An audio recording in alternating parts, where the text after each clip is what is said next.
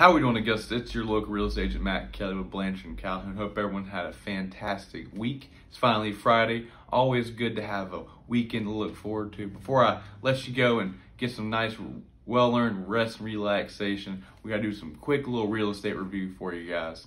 I'm going to be breaking down some numbers. This week we saw 277 homes added to our CSRA MLS.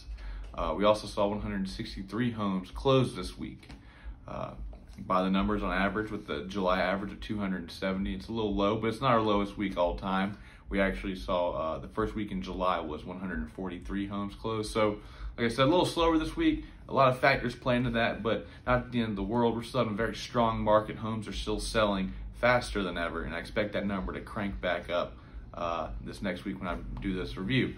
So, by the county, in Columbia County, we saw 69 homes closed this week, 40 in Richmond County, and then 33 in Aiken County. Please do keep in mind that Aiken County does have a separate MLS as well that handles a lot more of the South Carolina transactions. So those numbers are definitely a little bit higher than that. It's just what we have access to here in Augusta. So thank y'all so much.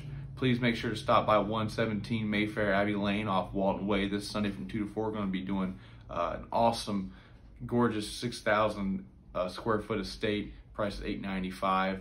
So come check that out this Sunday. I'll see y'all there. Thank y'all so much. Have a great weekend. Get that well-earned rest. Y'all take care. I'll see y'all next Wednesday for some wings.